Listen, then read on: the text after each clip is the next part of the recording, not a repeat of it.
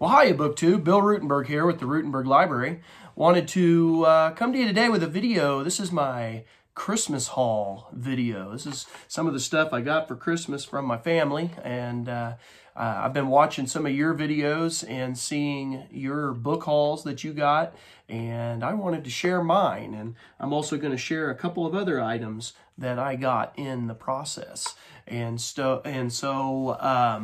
without further ado, I'll go ahead and get started. I'm going to try to make this quick. I don't want to make this a real long video, but I did want to share stuff. So here we go. So my wife, when she was doing stocking stuffers, she always likes to throw in a couple of Hot Wheels. And so she threw in a 2020 Toyota Tacoma into the stocking. And then she also threw in a 65 Mustang Fastback.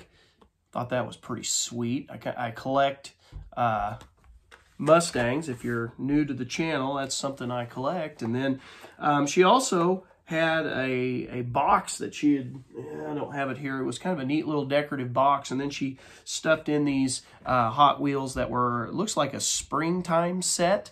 And she gave me 3 of the 5, and so now I'm going to be on the hunt for the other 2 to complete the series. But it had a Volkswagen Caddy, and you'll notice that springtime look. It almost looks like a 1960s type thing.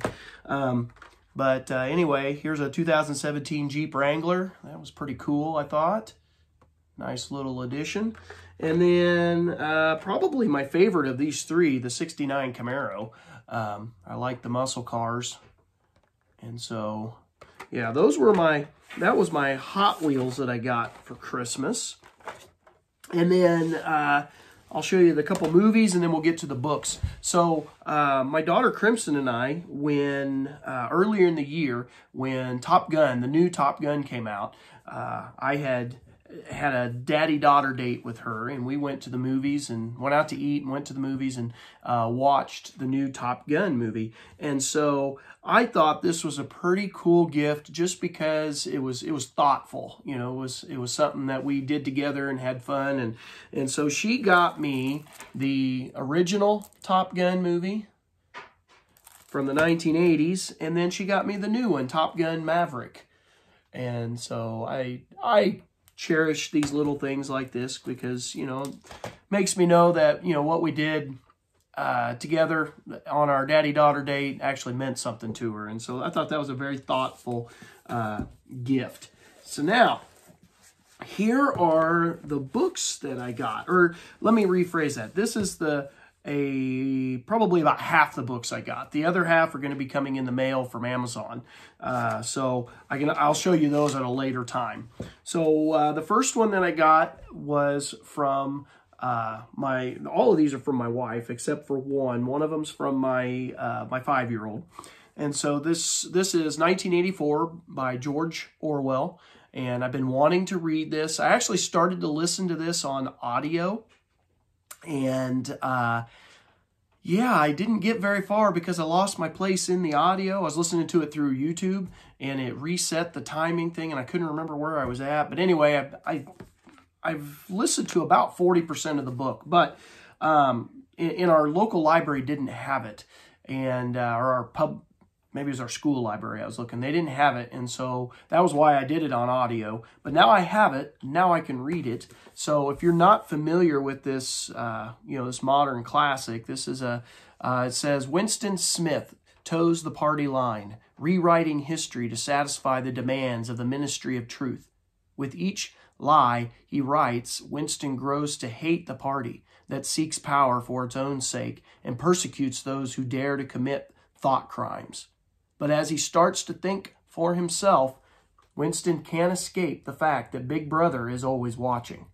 A startling and haunting novel, 1984 creates an imaginary world that is completely convincing from start to finish. No one can deny the novel's hold on the imagination of whole generations, or the power of its admonitions, a power that seems to grow, not lessen, with the passage of time. So looking forward to reading that. I think that's going to be pretty interesting. So one of the new books that are out on the shelves that just came out here late in 2022 and I'm very excited to have, is Stacy Schiff's new biography, The Revolutionary by Samuel Adams. Or the Revolutionary Samuel Adams by Stacy Schiff. Kind of misspoke there. I don't think Sam Adams is writing anything new anymore. Anyway, neat new book. I've read Stacy Schiff before. I read her book, The Witches, about the Salem witch trials. I absolutely love that book. Her take on the women's history in that time period was absolutely magnificent.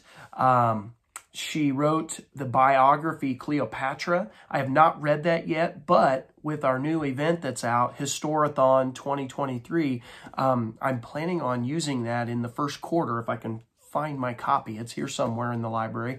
But I'm planning on reading that. And when I saw Sam Adams come out, of course I'm teaching this in class with my 8th grade kids, I had to have that. And I'm real excited about that. It's a not short book, but when you talk about history books, it's on the shorter side, or maybe middle side. I don't know. It's not a long book, needless to say. That's what I'm trying to get at. But it is, let's see, about 327 pages of text. So I'm real excited to get into that. And when I was looking this up online, I was looking at, some of her other writings. I also found another one that I'd asked my wife about that I had not read. I didn't even know she had written this book, but I'd asked for it and my wife got it for me.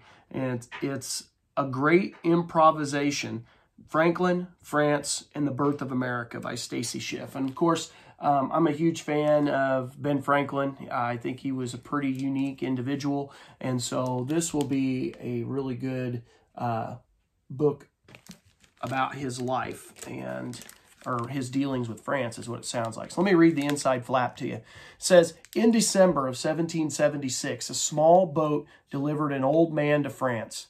So begins a dazzling narrative account of Benjamin Franklin's French mission and the most exacting and momentous 8 years of his life. When Franklin embarked, the colonies were without money, munitions, gunpowder, or common cause. Like all adolescents, they were to discover that there was a difference between declaring independence and achieving it. To close the gap, Franklin was dispatched to Paris amid great secrecy, across a winter sea thick with enemy cruisers. He was 70 years old, without any diplomatic training, and possessed of the most rudimentary French. He was also among the most famous men in the world. Franklin well understood that he was off on the greatest gamble of his career, but despite minimal direction from Congress, he was soon outwitting the British Secret Service and stirring a passion for a republic in an absolute monarchy. He would leave more of an imprint of himself than he did elsewhere. In France, he was not the famously elusive Franklin, but a very conspicuous one.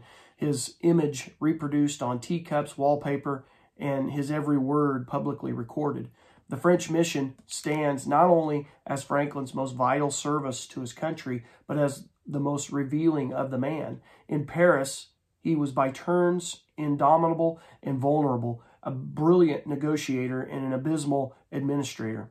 He was at the height of his power, isolated, sabotaged by opportunists, at odds with his colleagues and preyed upon by French and British spies. Fortunately, he was no innocent abroad.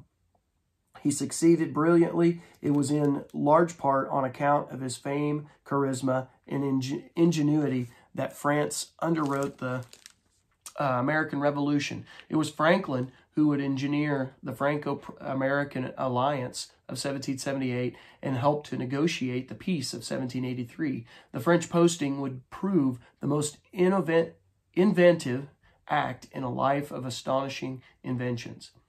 In A Great Improvisation, Pulitzer Prize winner Stacy Schiff offers an utterly fresh and thrilling account of Franklin's Parisian adventure and of America's debut on the world stage. Here's the unfamiliar chapter of the Revolution, a rousing tale of American infighting and treacherous backroom dealing. Schiff weaves her tale of international intrigue, from new and little-known primary sources, working from a host of diplomatic archives, family papers, and intelligence reports. And from her pages emerges a particularly human founding father, as well as a vivid sense of how fragile the improvisational and international was our country's bid for independence. So I'm really excited to read this. I have several Franklin biographies, and I think probably what'll be the most interesting, it says that she uses new sources. I would be interested to see what new sources came about at this point in history when she's writing this. I don't know that there's going to be too many new things, but she might be able to put a new spin on it. And I always like reading, new biographies and new stuff that comes out, because it's always neat to see the new look on old events. But anyway, and then this was the one that my 5-year-old Katie Bell picked up for me, and it's called The Universe, More Than 100 Questions and Answers to Things You Want to Know. And of course, she said that she knew that I would like this because I love history. And so thank you to my youngest, Katie Bell, for getting that for me for Christmas.